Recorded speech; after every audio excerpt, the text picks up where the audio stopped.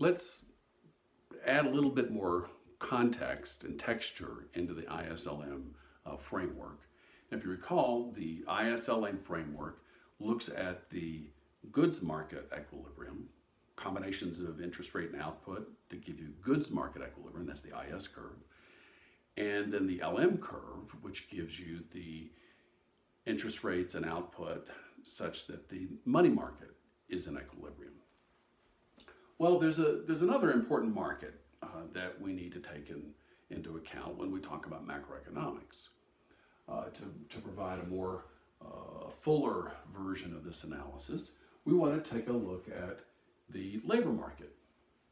We want to, for example, think about the full employment level of output. This is the output such that all workers that want to work can.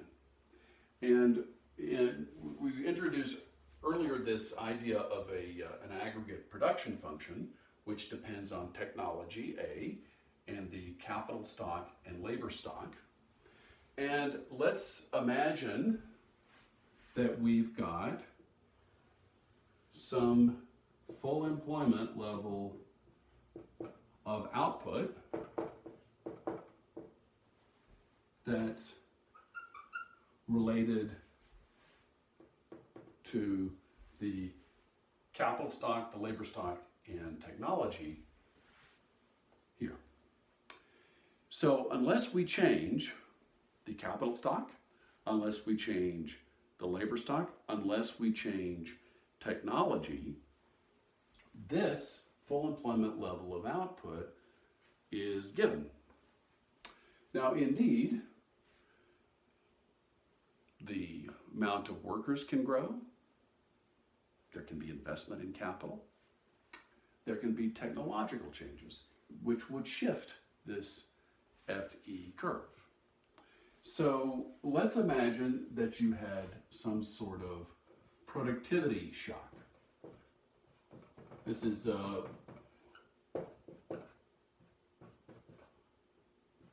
let's say it's some positive shock, some technological change that makes the existing capital stock and labor stock more productive.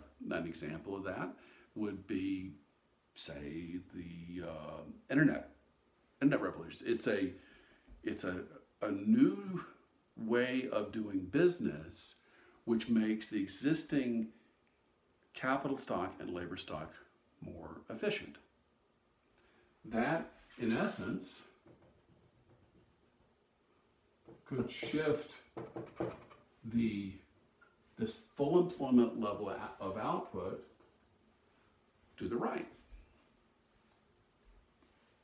Something underlying the economy has changed. You could have some sort of negative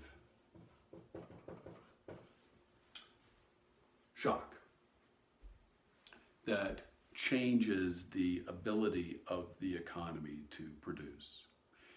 If you had I hate to call this a productivity shock, but if you had a widespread disease that reduced the number of workers in the economy, or a war, some sort of negative productivity shock. I know that seems kind of cold and analytical, but these could change. Something that destroyed your capital stock, destroyed some of your citizens, would certainly reduce the ability of your economy to produce, and that would result in a reduction in the full employment level of output. So we start to talk about really a more general equilibrium outcome with ISLM. We want to take into account this aspect, these productivity shocks, especially when we look at the outcome. So we're going to see, for example, in a line of macroeconomics thinking of so-called real business cycle analysis, they will tend to focus on shocks in these underlying aspects that determine output, being the origins of recessions, of booms, of business cycles. Why do we say real? It's because if you have a technological improvement, you know, that's not just a short-term blip. That's real. That is long-lasting, as would be the destruction of your capital stock because of conflict in the country. Anyway, so this is an additional aspect that we're going to be including in some of the more general analysis employing the ISLM.